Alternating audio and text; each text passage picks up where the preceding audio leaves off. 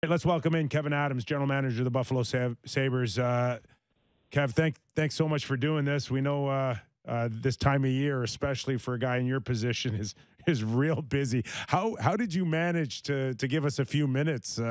We assume that your phone's ringing off the hook here.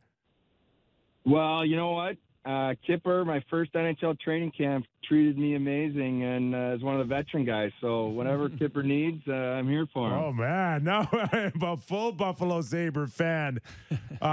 Just the fact that you've been able to get your team, Kevin, in a position to even be in the mix here. How rewarding has that been the last few months? Well, you know what? It's exciting. You know, I'm happy for our players because you know, coming into the season, obviously we knew that we're the youngest team in the league, and that's exciting. But we also believe in our players and know there's a lot of talent in our room. And now we're just learning. We're growing. But they put themselves in a spot where it's exciting coming to the rink, and these are good battles and good tests for us to learn and grow. So it's a lot of fun, and I think our players are embracing it. Yeah, and I mean, rolling along the way you guys are, it brings up some questions for you that maybe you hadn't anticipated having. Maybe you do, but, you know, do you add now to this group and reward them, maybe give them some playoff games if you can get in there and the value that would have for the young guys? Where do you stand on that as an option for this group, or is it just sort of this is the next step in your guys' progression? Yeah, I mean, I don't really look at it like kind of, hey, we're buyers, we're sellers, we're this. I just look at it as we're following along in our vision, the plan, and the process that we're in the middle of. You know, we're evolving as a group. You know, I think starting 2 years ago when we had to kind of reset this, we knew that we were going to have to build, you know, around a core, draft well, identify talent, and then, you know, retain the players that wanted to be here for the right reasons. And that's what we're in the process of. So nothing really changes in a sense. You know, if there's a way to upgrade our team and make a move that makes sense, of course, we're going to be involved and in every conversation. But we're also not going to just do something trying to skip steps or fast forward, and you know, that doesn't make sense for us, you know, in the big picture long term. We're talking to Kevyn Adams, general manager of the Buffalo Sabres. Part of the tough job that you guys have had, and I'm lumping all of you general managers, is hedging on future contracts in a flat cap era, Kevin. And, you know, sometimes you really need a player to make you look good when you sign them to a long-term deal. And I think Tage Thompson's made you look like a genius, actually. Well, you know what? It's funny.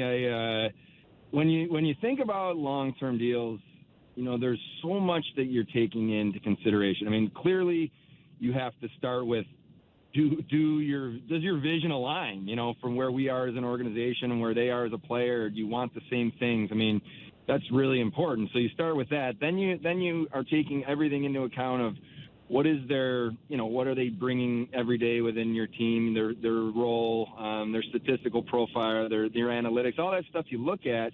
But then some of the things you can't quantify are, you know, what are they like in their daily habits? You know, are they a player that you believe is going to continue to get better every day? Are they still putting the work in no matter what type of contract they had that's going to give them a position to grow? And so those are all the things that we look at. And certainly with Tage, he checked every one of those boxes. You know, I really watch practice closely. I believe in practice is a big deal, even at the National Hockey League level. And for the last, 3 years, I've been watching him do things in practice that, I believe that this was going to be something that started to translate to games in the right situation. And he's got an incredible work ethic, and he's a really, really good teammate.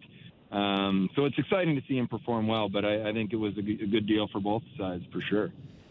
You know, the rebuild stage for a lot of teams, I think one of the tough questions is when do you kind of flip the switch? And you look at the Detroit Red Wings this past season, I think they added 7 new players and said, okay, now we're going to get more aggressive with this thing.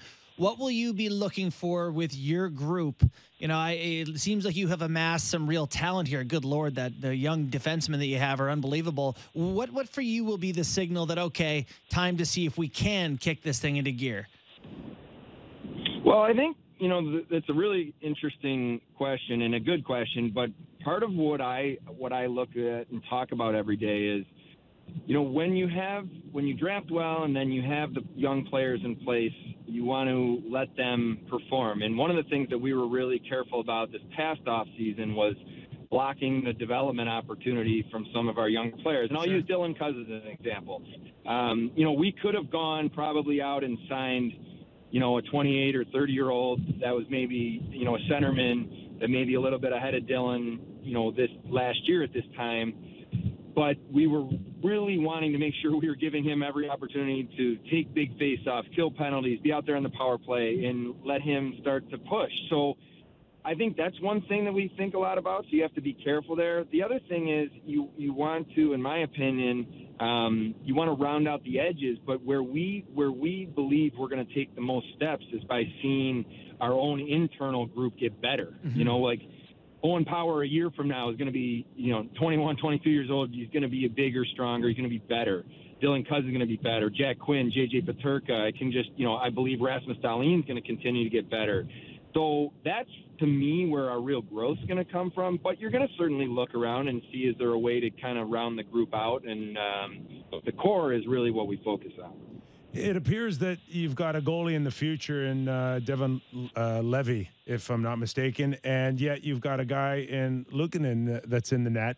Like, how do you make sure you don't have another Allmark somewhere in between these guys? Yes, what you cut out is the very beginning of it. Sorry, can you say it again? I'm just saying that Justin Bourne just mentioned that you've got so many great bodies at forward and defense, and yet you've got this prospect in Levi, who's considered one of the better goalies, not on an NHL team right now.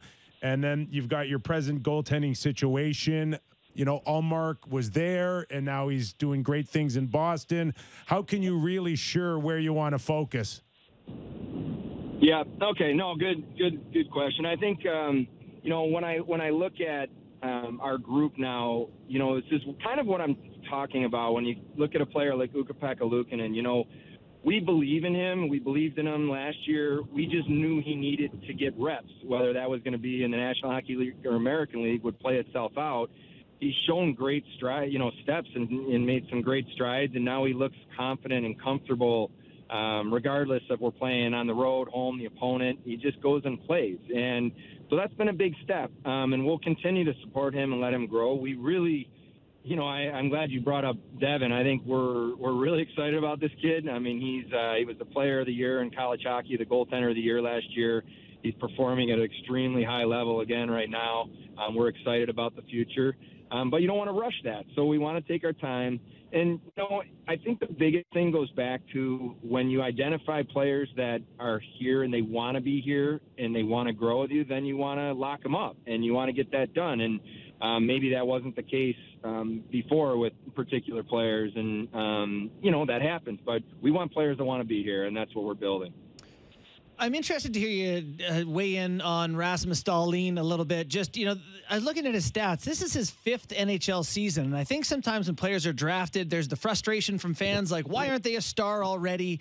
It takes a little time. 5th year, and all of a sudden he is this guy who's in the Norris Trophy conversation. Tell us about his development and what has led to the giant jump this season. Yeah, Rasmus is he's wired it the right way. And if you want to be, he doesn't come to the rink just, come to the rink to show up and play. He comes to the rink to be his absolute best and be kind of what I was saying about Tage, where we want players that want to get better every day, and he has that hunger. He is ultra competitive, and he's always had that, but I think what you're starting to see is he's in his 5th year, but he's only 22, 23 years old. Like, he's just now becoming – big and strong, that he might have been trying to do some of these things when he was 19, 20, 21, but his body wasn't ready for it. Yeah. Now he's 6'3.5", and he's a big physical man. And so that's sometimes just your body has to catch up to your talent. But that kid has been a, difference maker every single night this entire season. And just, it's really, really fun to see. And he's just one of those kids that he loves the game. He just comes to the rink. He wants to get better. He competes in a practice. It doesn't matter. He just competes, and I love that about him.